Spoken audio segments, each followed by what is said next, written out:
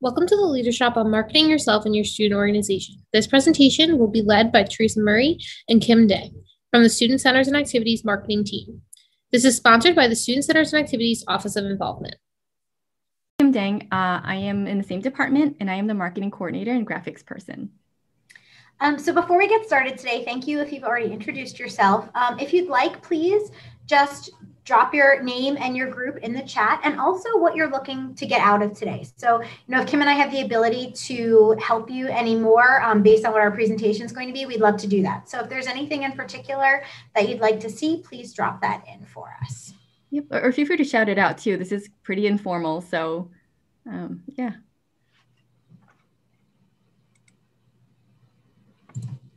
Kim, can you just monitor the chat for me? Yeah. And you can always share it with us as we get on to later. And what we're going to do right now is we're going to get started about talking about what is a brand. So if anybody has any ideas of what a brand is or why having a brand is important, please drop it into the chat and we will select one winner for one of our prizes. Anybody have any ideas?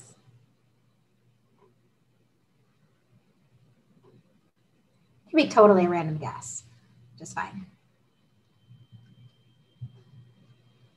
Okay, I'll just jump in.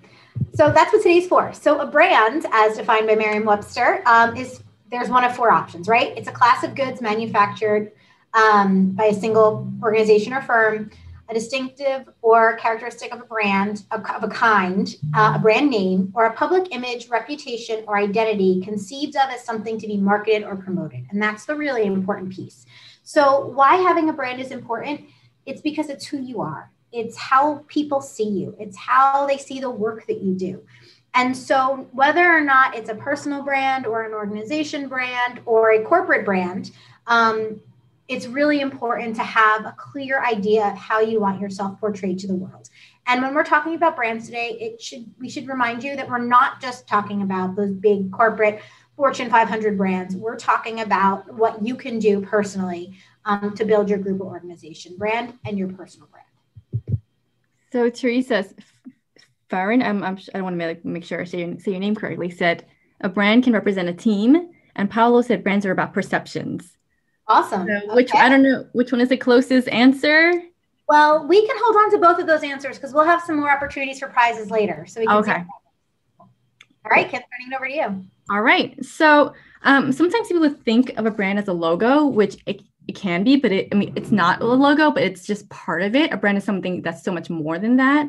It's a logo, it's part of a brand, but a brand is basically everything that makes you who you are. It's everything about you. So make sure that you are marketing your authentic self when it comes to branding. So some things to consider. You don't have to tell us, but just think about this in the back of your mind as we're going through this presentation. Who are you? What defines who you are?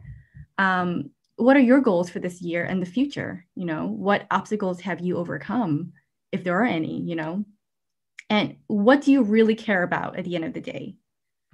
Okay. Next slide.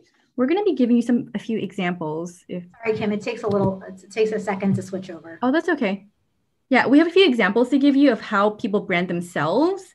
So since your brand is who you are and what you want to show the world, here are some examples. This one is from Instagram. This is at Very Gay Paint. They're two guys, they're gay, they paint very beautiful murals. Almost every post is of their work or their process.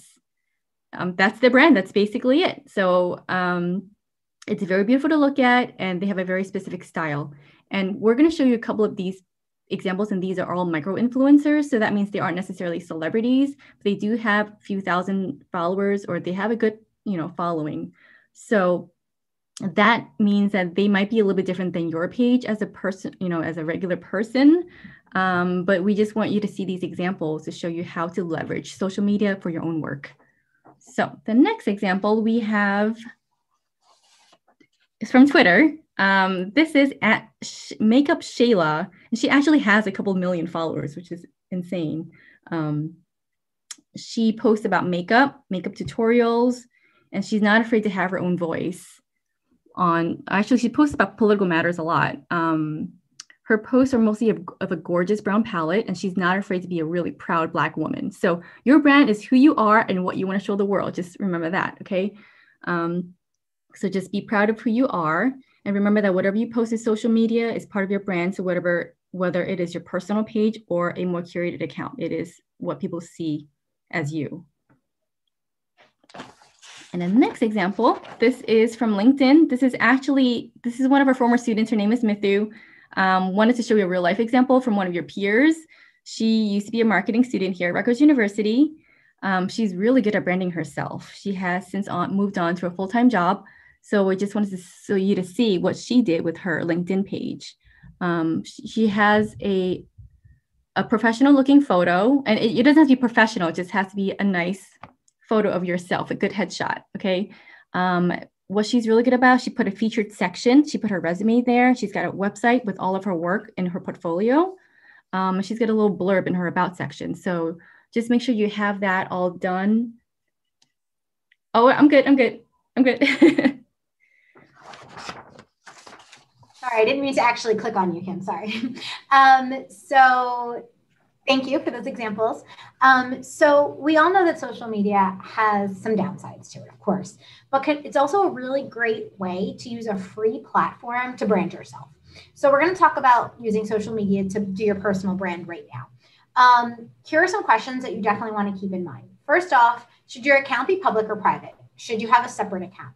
So, maybe you want to use your Instagram account to show off some of the photos you take. Well, then it probably should be something that's more public, so there's more of a chance that people should see it. But maybe you're going to use your LinkedIn profile and just update some pictures, and your Instagram is going to be for more of your personal use. Then that would be something where you have to decide which one should be public and which one should be private. Or maybe you've got a public Instagram account that's just your photos and a private one for you and your friends. It really depends on what you're looking for. Kim mentioned this, but what does your photo say about you? So is your photo on LinkedIn a professional headshot? It doesn't need to be professional again, but does it look like it's something that you would use when applying to medical school, when applying for a full-time job? Or is it a picture of you and your friends at a Rutgers tailgate? That might be something that's better used for Instagram or Twitter or Facebook, and maybe not LinkedIn directly. Each of these platforms has a different audience and a different purpose. So you really have to determine which one you're going to use to brand yourself and how you're going to use it. The next one is, what do you list in your bio? If you're the president of your student group, do you list that you're the president of your student group? And have you had that student group tagged? Do you list where you work, an internship that you have? What are you telling the world about yourself in your bio? If you are using any of these platforms to serve as your portfolio, do you have a website or a digital portfolio link? What are you listing for your contact information? And then this next piece is very important and sometimes often forgotten. Who are you following? What are you liking, resharing, commenting on? Those can serve as an endorsement of you, whether or not you think they will, right? So we've all seen in the past celebrities who retweet something they shouldn't be retweeting, or share something where they haven't read the full article. And it's not even something that they believe, but they just liked the title of it and reshared it, right? That ends up coming back to hurt them because it's seen as an endorsement. So you really want to be careful about who you're interacting with on these pages as well, if you're using it for your brand. Are there old photos of you that you're tagged in? Are there old photos of you that are posted that you posted that maybe have different settings? Go in and check your sharing settings. Go in and check your tagging settings. Have a friend unfollow you and see what they can see about your profile publicly, right? Keep in mind that if whatever is publicly visible or privately visible to those individuals you choose to accept is a representation of you. So however you want that account to look, you have to make sure that it's handled in such a way that you're only sharing that content.